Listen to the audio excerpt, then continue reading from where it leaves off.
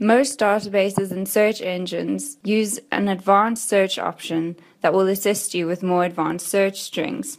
The method used in these advanced searches is based on the building blocks search methodology.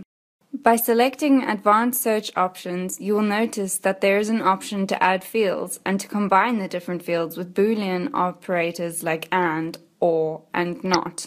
Tip: by using the AND boolean operator, you limit your search result, and by using the OR boolean operator, you broaden your search result. Most search engines are not so intelligent that it will automatically include all the different synonyms of a word. For example, I may not retrieve articles where the authors used only the term green energy and not sustainable energy. Can broaden my search to include green energy by using the OR boolean operator between words in the same field.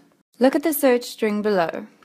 It is now possible to save this string as an alert in order to receive automatic updates whenever new information matching this search string is added. Remember to first sign in to save your search string as an alert.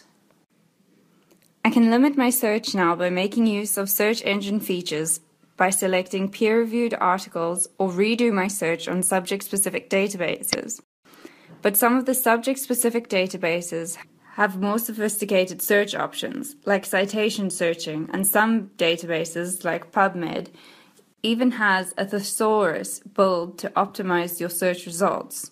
To learn which database to use for your research topic, consult the library subject guide for your subject area or make an appointment with your faculty librarian.